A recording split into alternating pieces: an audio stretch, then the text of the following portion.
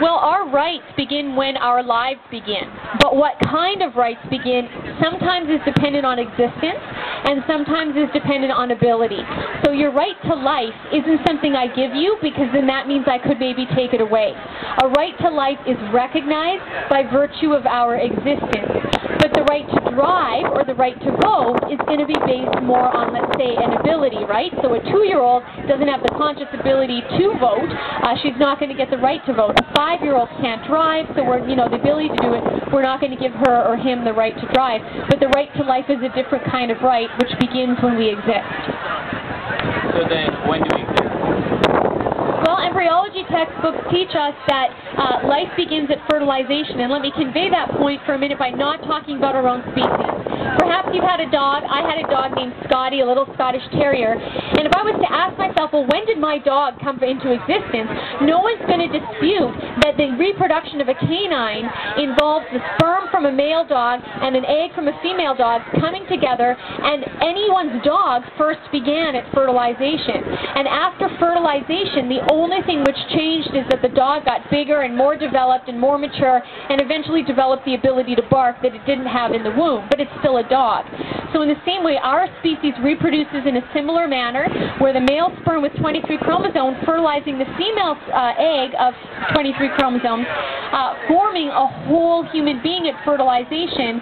None of us can claim ever having once been a sperm, but all of us can claim having once been an embryo, fetus, infant, toddler, teenager, and adult. So those are stages of development which begin when our biological genetic identity comes into existence at fertilization. So I'm going to take it that CPR is against Plan B? In terms of Plan B, the morning after pill, any chemical which prevents implantation would fall under our mandate of opposing actions which kill innocent human beings. So because Plan B in the medical literature is described as having an anti-implantation effect, thinning the uterine lining instead of its normal thickness to make it hospitable for a child, by thinning it, it makes it inhospitable for implantation. And because of everything I said about fertilization occurs in the fallopian tube, when that human being moves to implant in the uterus, she may not be able to, could bleed out in an early abortion, and therefore would fall under our mandate. Yes. And, okay, we'll take one more follow-up, and then just for others, we'll take another question from someone else in the crowd. I'm going to go off what he said and say that even though you'd like to make it illegal, it doesn't really change what people will do in the event. So my position on abortion is that whether we have the law or whether we don't, it more affects of the safety of the abortion rather than if it's going to happen or not. Because people are, when it wasn't legal, or when it was condemned by Catholics, we'll say, they had backyard, or I don't want to say alley abortions, where they would have some sketchy doctor come out and perform an abortion. So wouldn't you rather have those people in hospitals more than, on the street? So when you talk about legal abortion being safer for who? The woman. But is it safer for the child? Hello? Good. Right. So whether abortion is legal or illegal, it's killing a human being. So can we make it legal to kill human beings so that it's safer for those involved in the killing? Rape brings consequences for rapists. Maybe their faces will be scratched up. Maybe they will be punched and hit. Maybe if rapists rape enough women, they will get a whole bunch of STDs. Should we make rape legal and provide rape rooms for men to freely rape women with condoms and all this other stuff to ensure and tie the women's hands down so she can't scratch his face, to ensure that they may remain safe in the process of inflicting harm on an innocent human being? We wouldn't. And so in the same way, while I'm not saying the intentions of people involved in these parallels are the same, what I'm saying is the victimization is the same. We can't legalize killing a preborn human being simply because there's going to be negative effects that come for those involved in that killing. And just to add with that, think about what the law says about drinking and driving today, or about lynching today. It does happen still. People still drink and drive. But the number of people who do drink and drive has dropped dramatically because the law makes it. The law changing actually does reduce the number of incidences of those crime activities are going down? I'm not a female, so like I have no idea what it would be like to have something living inside of me. But in my opinion, there should be a certain point where if a 13-year-old girl was raped and the baby has a very high chance of killing her and the baby itself, then at that point I say it will be viable for an abortion to happen.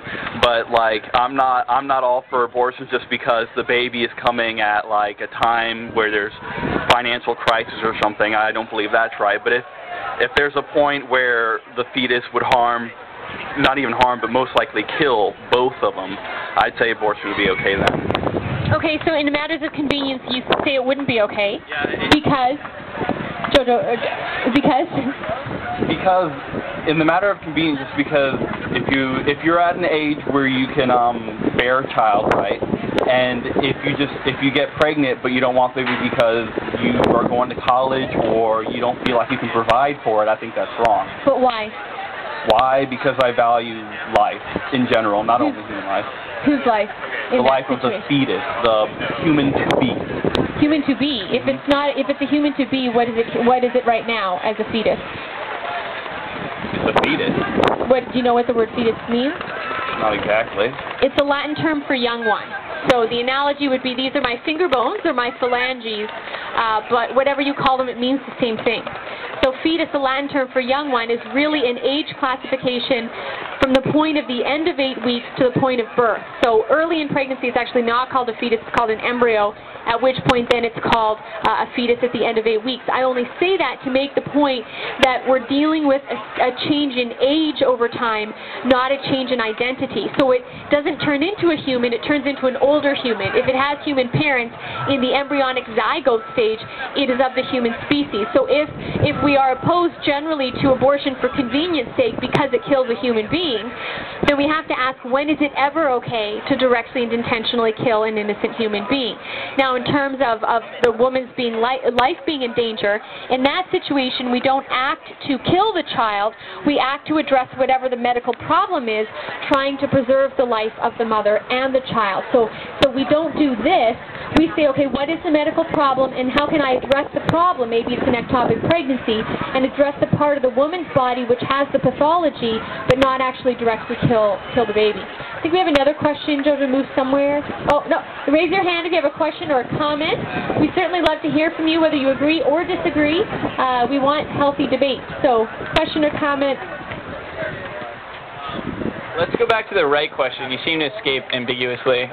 You said that you can't really give it a right because it's just ordained to be a life, and there shouldn't really be questioning about that. Can you expand?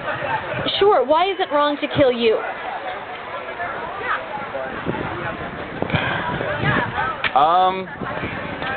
It's only wrong because people think that it's ethically wrong, and I guess that would have to originate in what their morals were. So it's wrong because they think it's wrong.